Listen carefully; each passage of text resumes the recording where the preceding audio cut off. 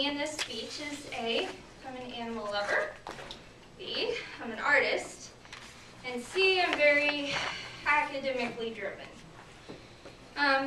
Now, while many students at one point or another have tried to use the old cliche of my dog ate my homework, I never really tried that because I didn't need to. For myself, I had standards. Until, of course, my cat actually tried to eat my homework. You know, pets are great. They have many life-enriching benefits. But, you know, they can be kind of hazardous to things in our lives, particularly, you know, furniture, clothes, or paper products. But kind of why is this? You know, pets, animals, and stuff, they're just like us when they're little. They're learning about textures and objects. So, you know, when you see a baby shoving things in its mouth, it's because it's learning about the world around them. So, what does she have to do with this? Well, in August of 1995, I decided that I really was missing having a cat. And so used the whole, Dad, you love me and everything like that, so you're going to get me a kitten. You know, we already had a dog, but, you know, I wanted a kitten. And I was crazy about her when we got her. You know, she was a princess in every way, even named her Princess Jasmine. Of course, yeah, we wanted to name her Princess Guinevere, but, you know, my parents didn't have a thing for medieval stuff like I did. So, Jasmine stuck.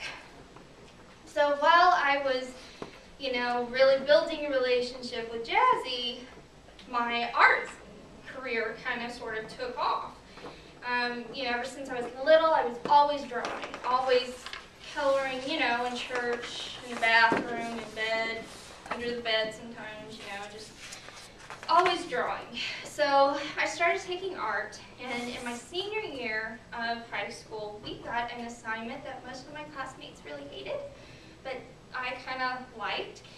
The assignment was to replicate a piece of modern art in the form of pointillism.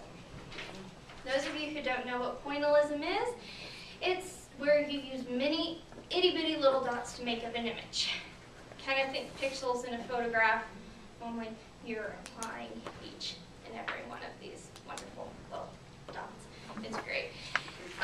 During this time of getting this assignment, my cat was going through her paper chewing phase. You know, magazines, newspapers, regular paper, photographs.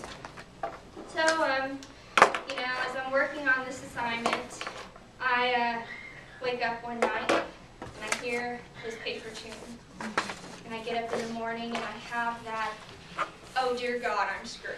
But really it was more like, I'm fudged. That's it, my life is over. And on my way to art class, I mean, I'm normally like the first person to class, and you know, I was dragging my feet as much as I possibly could, hoping for an act of God. And as I'm turning in this assignment, my teacher looks at me and says, "What the hell, Landeville? This is an awesome piece of work. What'd you do?" And, you know, being honest and truthful and everything like that, in my mind, my academic career is now blowing up as the words, "My cat ate my homework."